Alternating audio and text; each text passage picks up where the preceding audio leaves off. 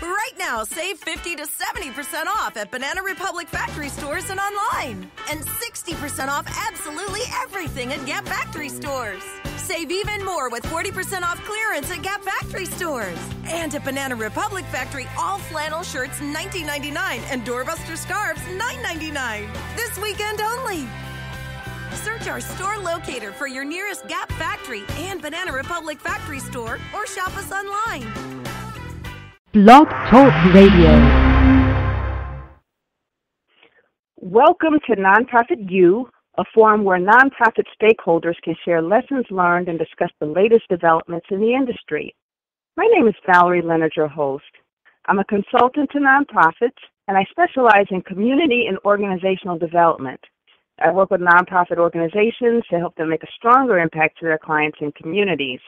You can find Nonprofit U on Facebook and Twitter, and I encourage you to comment early and often using the hashtags NonprofitU or at your service. You can also leave comments on blogtalkradio.com/nonprofit_U. The chat room is open, and you can post comments and questions. In order to use the chat room, you must open a listener-only account. You'll find a link to open the account on the episode page, and you can also email me questions at consulting@valeriefleonard.com or send messages through Facebook and Twitter. You'll find a Nonprofit U fan page on Facebook, and the Twitter account is @NonprofitU, and we'll be taking questions by phone and from our chat room at about the 20-minute mark. The call-in number is area code 347-884-8121. Today's episode is At Your Service. We'll be talking to young activist Crystal Sowemimo and hear about her involvement in social justice issues, including strategies to increase the earning capacity of North Lawndale youth and their families. Again, we encourage you to call in with questions and participate in live chats at about the 20-minute mark. The call-in number is 347-884-8121. Nonprofit professionals and community activists are especially encouraged to call in and share your war stories and strategies. As I said before, our guest for today is Crystal Sowemimo. By the time Crystal graduated from college, she had at least 5 years of volunteerism under her belt. As a high school senior, she served as a tutor and mentor to at-risk refugee children in Houston, Texas. As a college student, she worked in broad-based coalitions to advocate against sweatshops. She engaged other youth in voter education and registration campaigns and started a public interest group for the university. She currently lives in Chicago and is actively working with a number of issue campaigns. Crystal works for a local nonprofit as the Community Outreach and Development VISTA, where she builds resources for workforce development and for their North Lawndale site. She also plans to go to law school in the near future and pursue a career in law, focusing on issues that impact low-income communities. You can find a bio for Crystal on my blog, Nonprofit U, under Episode 8, At Your Service. Go to valeriefleonard.com/nonprofitU and click onto the episodes page. You'll also find very interesting slides that highlight her work in today's slideshow. So, Crystal, can you tell us a little bit about yourself and how you got involved in community advocacy? Sure, yeah. So I'm originally from Houston, Texas, born and raised. As you mentioned, I'm a recent graduate of the University of Houston. I graduated in May 2014 with a bachelor's in political science and a minor in education. I got involved in community advocacy during college when I learned about an internship from TexPIRG, and TexPIRG stands for Texas Public Interest Research Group. They were on campus helping people register to vote and get out to the polls early during the 2012 presidential election. So I went out and I voted early on campus, and I signed some of their information that they had on a table, and eventually I got an email from them about internship opportunities that they had for college students, and I applied for an internship, and then I started working on issue campaigns in the community and on my campus, and that's kind of how everything got started. Oh, that's awesome. So the Volunteers in Service to America, more commonly known as VISTA, It's a national program, and that was envisioned by the Kennedy administration, but actually implemented by the Johnson administration. VISTA is celebrating its 50th anniversary of fighting the war on poverty this year. Can you tell us more about the program and how you got involved? Yeah, so VISTA, as you mentioned, stands for Volunteering Service to America, is a part of a larger program which is called AmeriCorps. And the VISTA program specifically is a year-long commitment to service at a nonprofit organization in a community where people like me are placed there to build the capacity and resources for the organization to help increase their impact in the community that it serves. So I already had VISTA in the back of my mind when a colleague of mine, when I used to work on campus at school during my undergrad years, became one after they graduated. And so I saw VISTAs, the work that they do, it seemed to be very noble and effective in the community, and I couldn't help but see myself doing that one day. But I actually decided to act on, actually applying and going forward with the experience after reflecting on my experience in public policy on issues-based campaigns. And I realized how important the component of community development was to the bigger picture and how VISTA would allow me to do that. So I knew it was important for me to see what public policy and regulations and laws look like on the ground level with a nonprofit, designed to alleviate some of these issues that already existed in the community. And so becoming a VISTA really allowed for me to do this. Oh, great. So you've been assigned to work with a local nonprofit to assist North Lawndale youth and their families to enhance their capacity to increase their earnings. Can you tell us a little bit about your assignment? Sure, yeah. So I am the Community Outreach and Development VISTA for my organization, and so I build the capacity and resources specifically for the workforce development team of my organization for the North Lawndale site. And so this involves building relationships with employers and other workforce development resources in the community, and reaching out to residents that live in many scattered site buildings, which are like low income and affordable housing buildings, and holding events and reaching out to them and holding events for individuals who are unemployed and underemployed so they can become job ready and have access to employment opportunities. And so overall, my role is to really help these individuals become more self-sufficient by helping them increase their skills and attain better employment to help lift them out of poverty. Oh, great. And I can tell you, as a North Lawndale resident, that is so much needed. For people who may not know, North Lawndale is one of the poorest communities in the city of Chicago, and about 40% of our families are living at or below the poverty line. So I can tell you, thank you very much for your service. That is definitely needed. So what have you observed have been what have you observed have been some of the greatest challenges in helping low-income youth and their families increase their earnings potential? So I've encountered several challenges, but one of the greatest challenges I've had was more or less an engagement issue, basically an engagement challenge with the residents that I work with. And this has a lot to do with behavioral economics. It plays a really huge role, like you said. A huge percentage of individuals that live in North Lawndale live at or below the poverty level. So getting them out of the mindset of I can't and being afraid of change and not being so focused on instant gratification in terms of what they want and how they, manage their finances, and making them see the bigger picture and what they can do to put them on a path that leads them to self-sufficiency. So engagement has been a really, really big challenge for me. And also, I would say another big challenge has been something that's out of my control. I can kind of alter certain things to make individuals more engaged by, building that trust and relationship with them so they can open up more about some of their barriers as to why, they can't, make it out to an event that helps them with employment and gain skills. Like if they need bus fare, and just building that trust with them so they can open up more about some of the other barriers that they have so I can fix those issues. And so the engagement piece, I mean, that's workable, that's solvable for me. But I would say the other big challenge would be the thing that's kind of a little bit out of my control is policy and economics. Like there's certain policies that are in place that affect the community that I serve.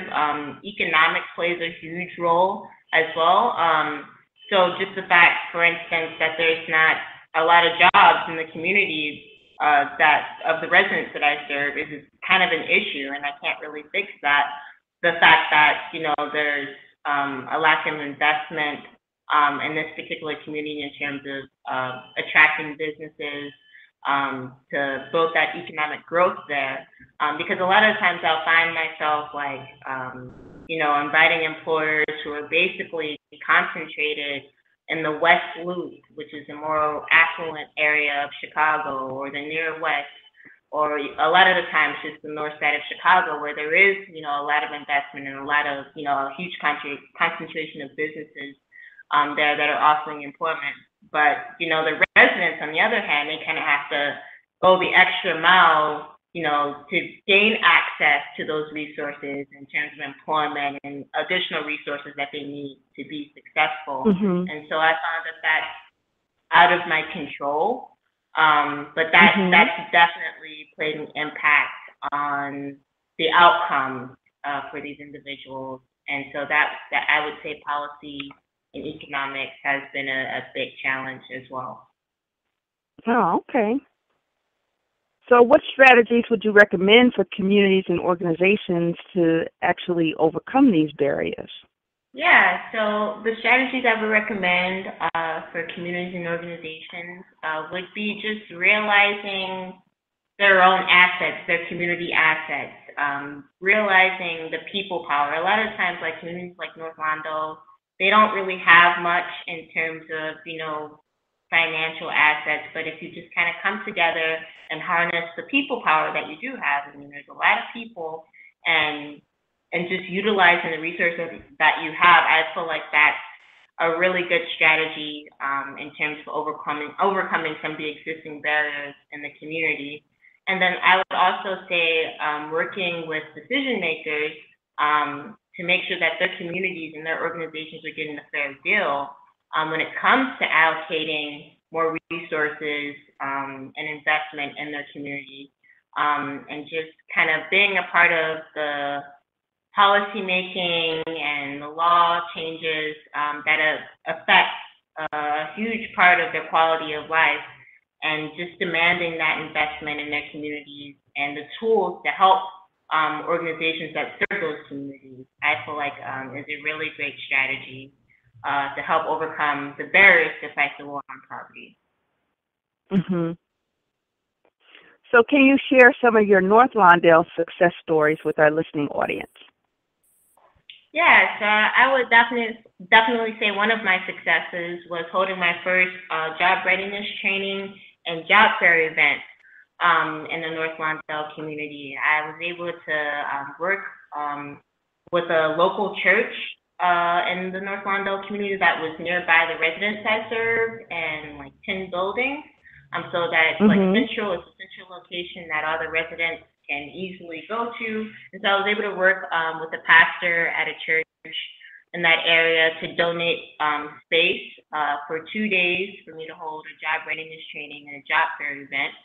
And so that was really great because I got that as an in-kind donation. I didn't have to pay, you know, the organization didn't have to pay out of its pocket to get that.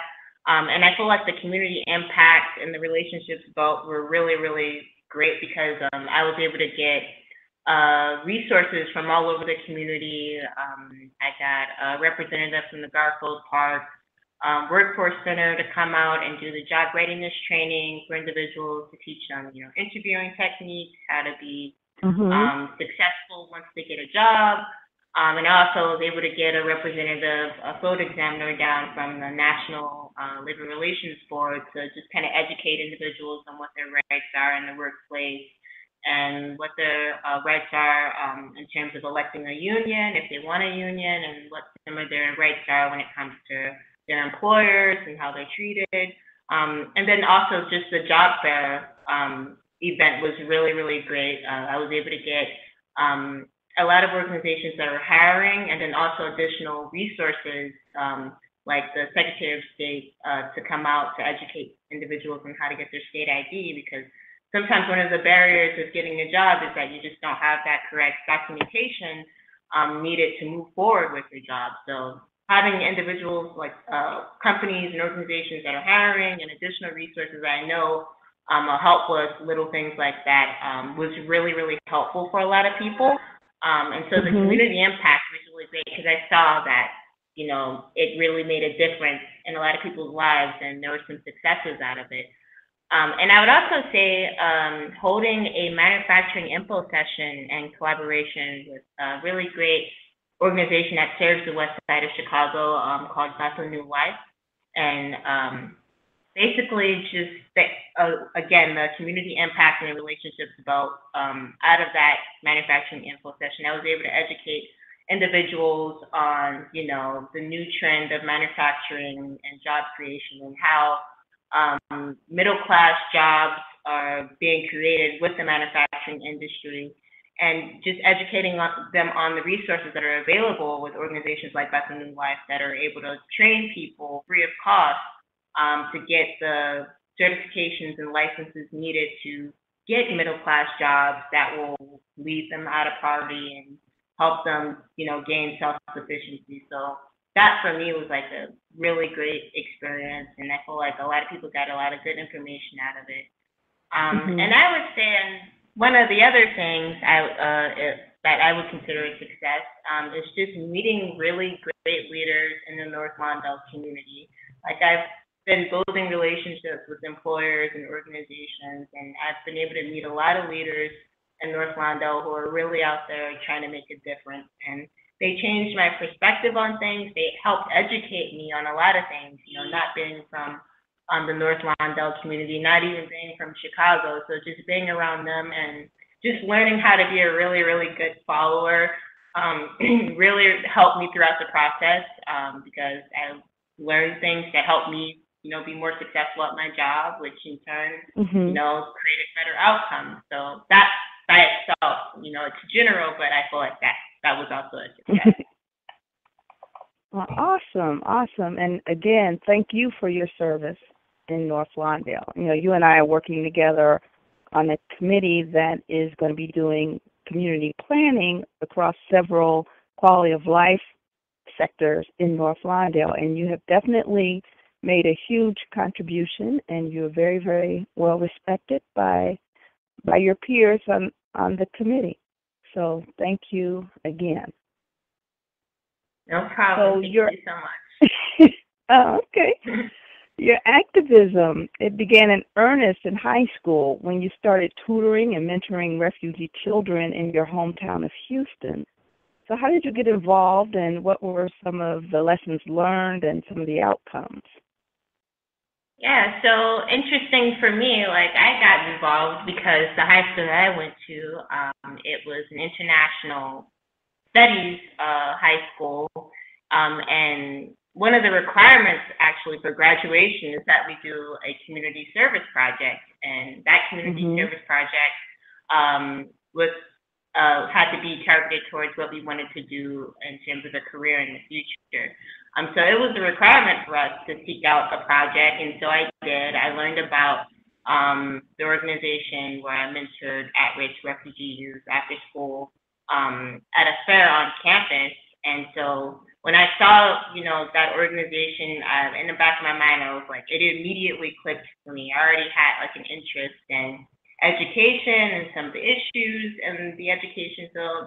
And then also I was already interested in international studies. I went to an international high school. So I was already, drawn to that particular project. And so I went forward with it.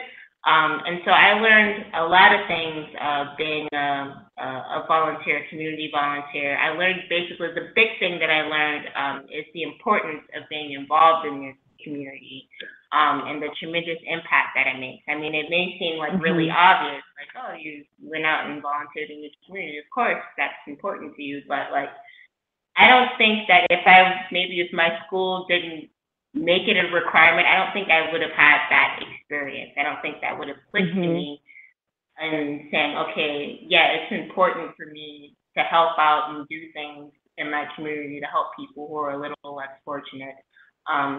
So I really learned how important that is because you do make an impact in the lives. I didn't realize it at the time, but I did make an impact in some of the lives of the students that I mentored and tutored.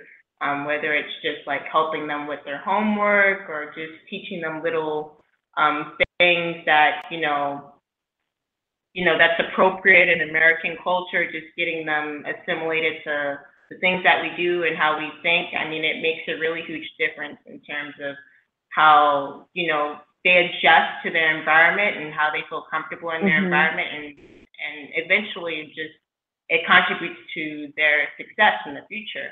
And so, yeah, I would say that was definitely a lesson learned for me, just being involved in your community and how that really makes an impact. Okay, great. And the work you do is so developmental. It's hard sometimes to see an immediate impact.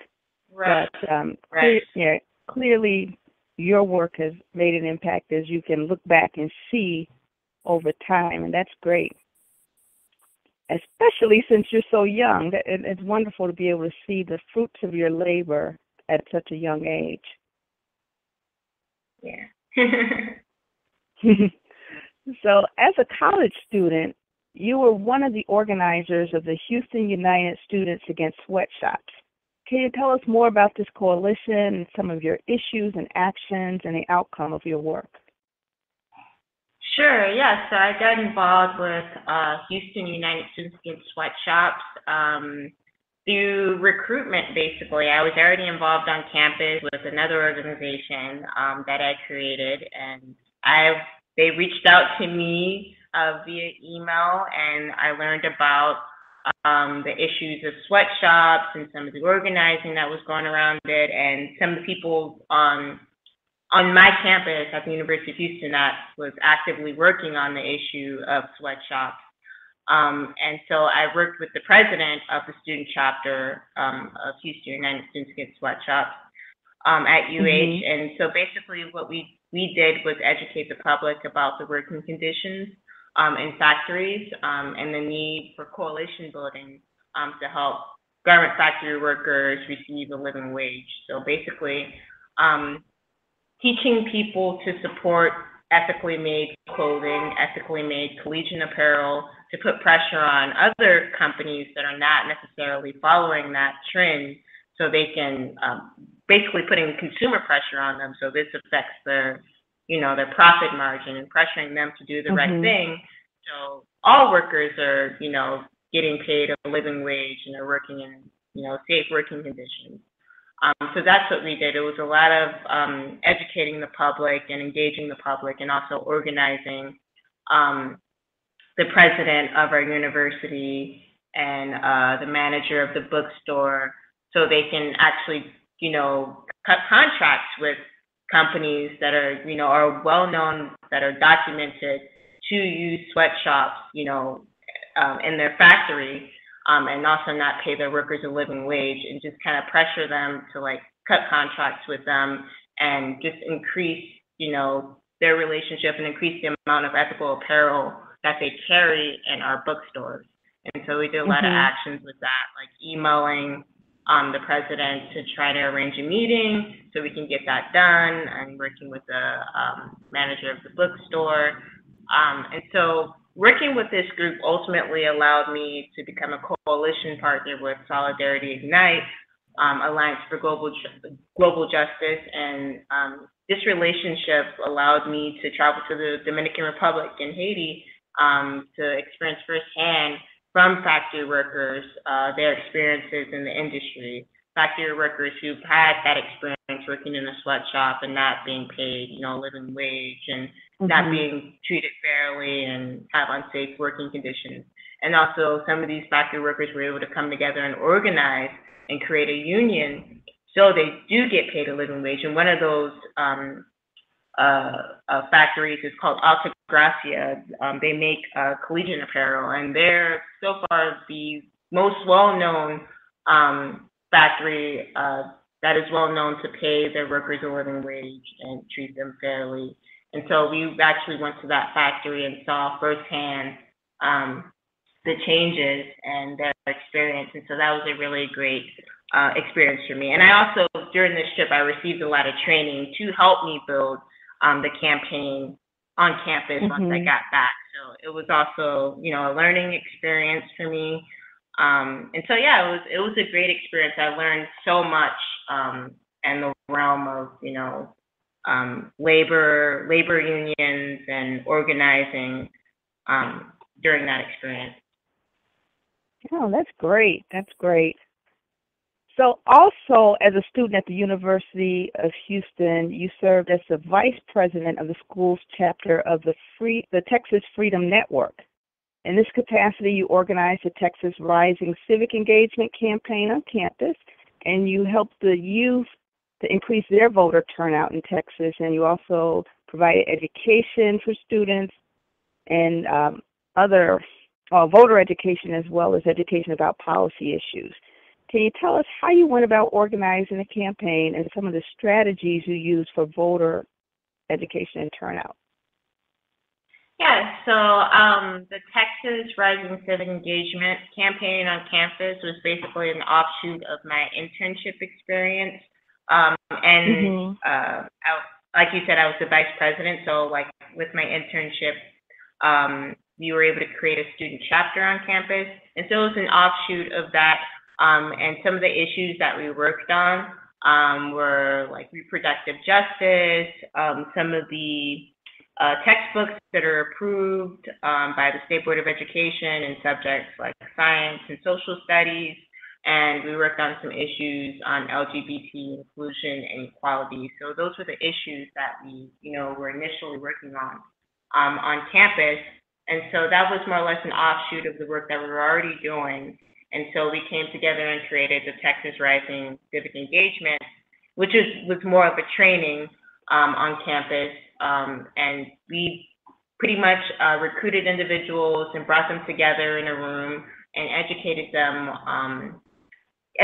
on policies behind the issues and the importance of showing up to the polls.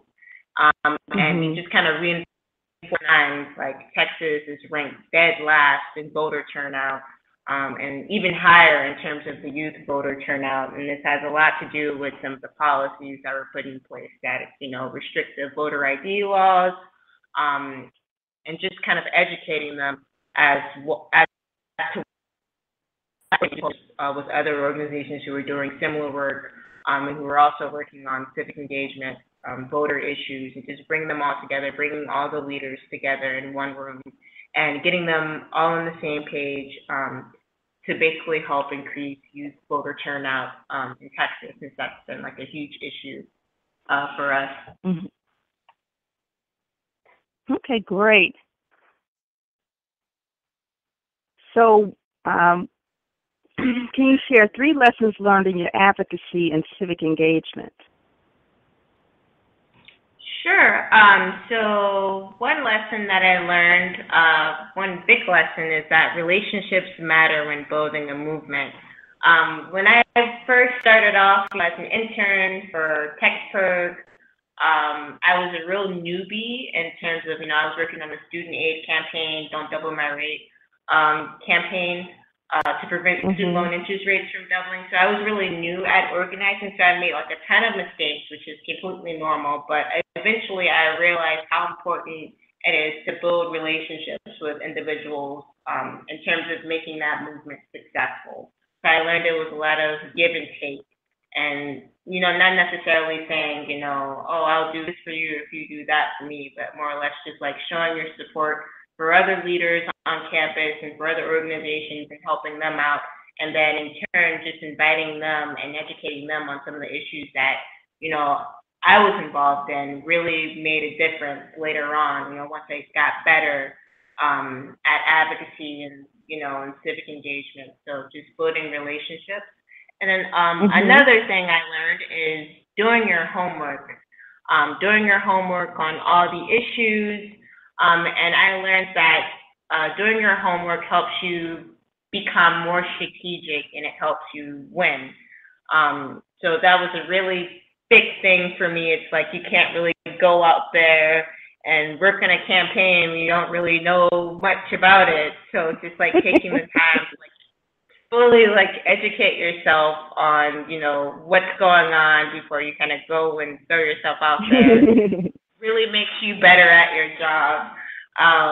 And then the last thing I learned is just having a passion for what you do, and also just surrounding yourself with others that have that same passion.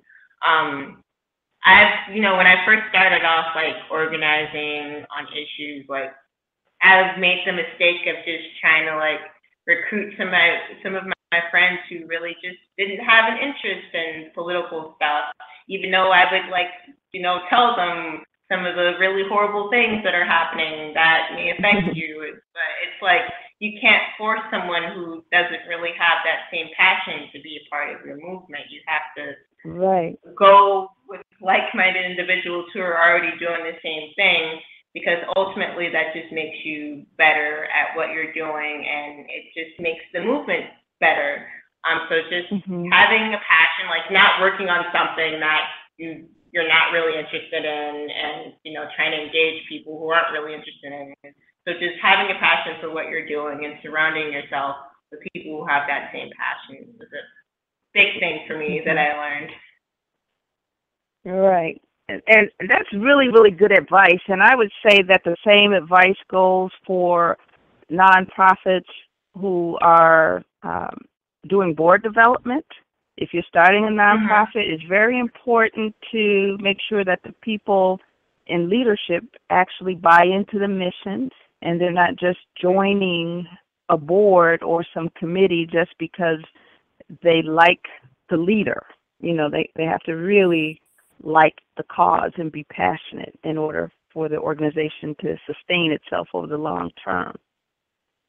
Right. So, it's passion raising, something I learned. Yes. As an activist in North Lawndale, one of the greatest challenges that I see is getting young millennials involved in the civic affairs of our community. I mean, they may be involved, but it's hard for them to work right alongside with the more mature adults. You and I are working together on a community planning process, and you kind of see, from that room what I'm talking about. You're the youngest person there, and we really need to get more young bodies involved. So how do we get more millennials like yourself involved in communities like North Lawndale? And not that they're not involved, but how do we make sure that we can have coalitions that go beyond age boundaries, you know what I mean? Have multi-generations working side by side. Yeah, so overall the answer would be being strategic. So just going in and doing your research specifically on millennials and figuring out what millennials like and what millennials want. Being a millennial myself, I feel like I don't speak for everyone, but for the most part, millennials don't have any boundaries. They don't like to set any boundaries for themselves. The sky is the limit. This is true. We do whatever we want. We're kind of self-centered. We're on Facebook, social media. We like to speak our mind a lot.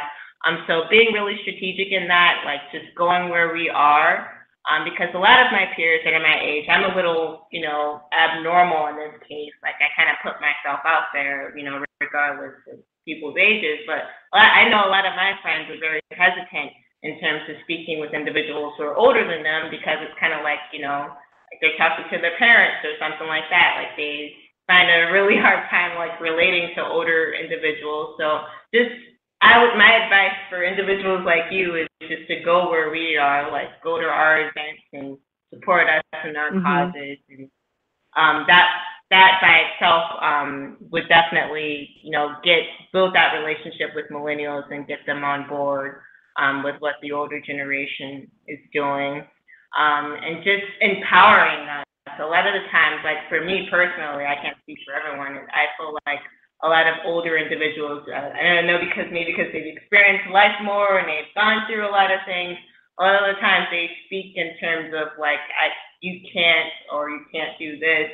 And for me, like, I don't think that way. I think the sky's the limit. There's unlimited possibilities. Don't tell me I can't do anything.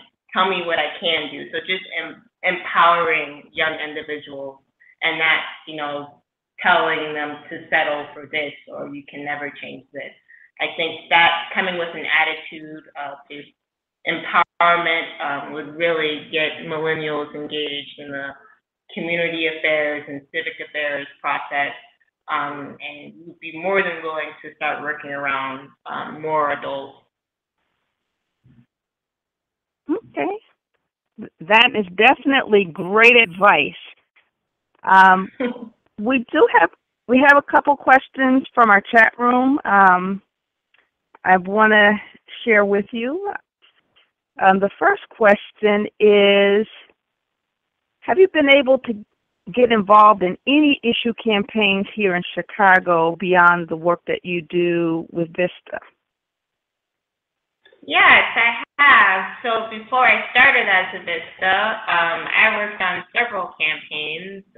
One of them, the first campaign I worked on, was an environmental campaign on protecting the waters of Lake Michigan. And so educating the public on some of the pollution that, Lake Michigan is experiencing by big companies.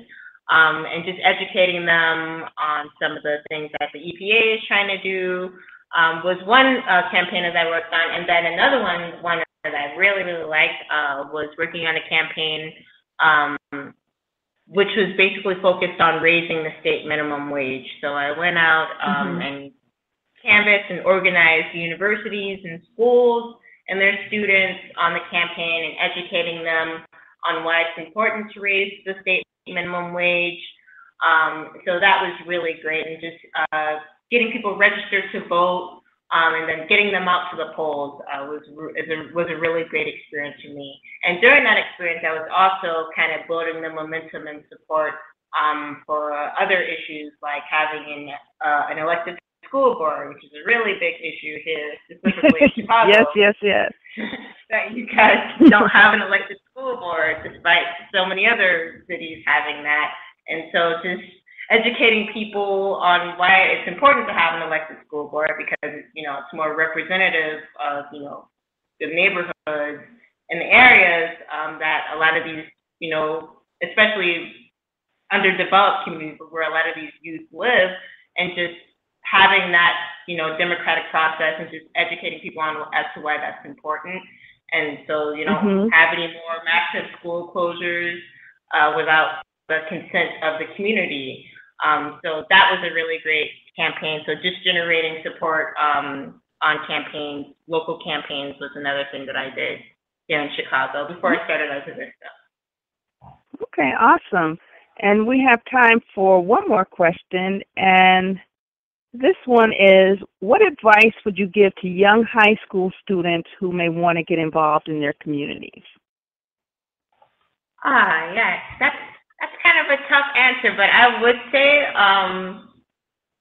volunteer work, going out and volunteering in the community. I feel is the best way to go about it. Going to like your local community center, just being involved, immersing yourself in the issue, like showing up to like a city council meeting is one thing, but I would definitely say just immersing yourself into what's going on in the community and being involved in the community. And that, I feel, starts with volunteering and being at service in your community. Okay, great. So we've come to the end of our show, and I'd like to thank Crystal Sowemimo, a local activist, for being my guest today. Crystal, would you care to share any parting thoughts and tell us how we can reach you and, most importantly, how we can get involved? Yeah, so I would like to thank you so much, Valerie, for inviting me onto your show. I really appreciate it. I personally admire you so much.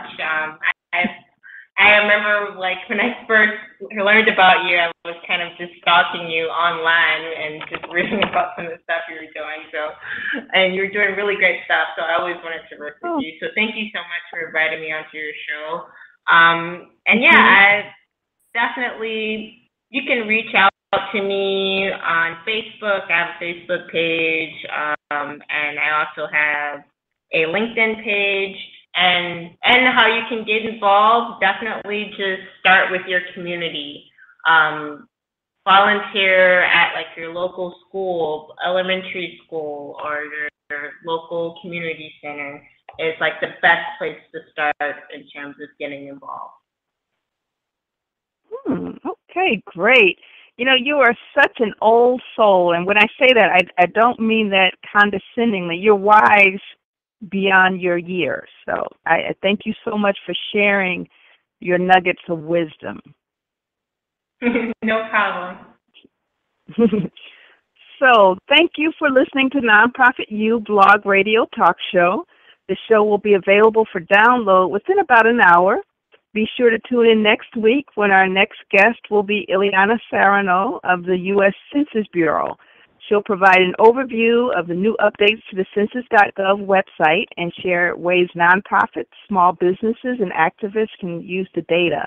I'm looking forward to a very lively discussion. See you next week.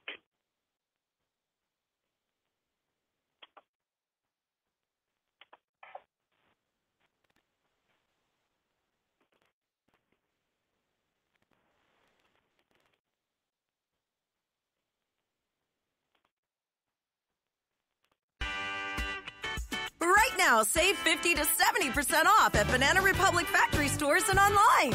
And 60% off absolutely everything at Gap factory stores. Save even more with 40% off clearance at Gap factory stores. And at Banana Republic factory, sweaters start at $19.99 and scarves start at $9.99. Hurry! Search our store locator for your nearest Gap factory and Banana Republic factory store or shop us online. Right now, save 50 to 70% off at Banana Republic factory stores and online. And 60% off absolutely everything at Gap factory stores. Save even more with 40% off clearance at Gap factory stores. And at Banana Republic factory, sweaters start at $19.99 and scarves start at $9.99. Hurry! Search our store locator for your nearest Gap factory and Banana Republic factory store or shop us online.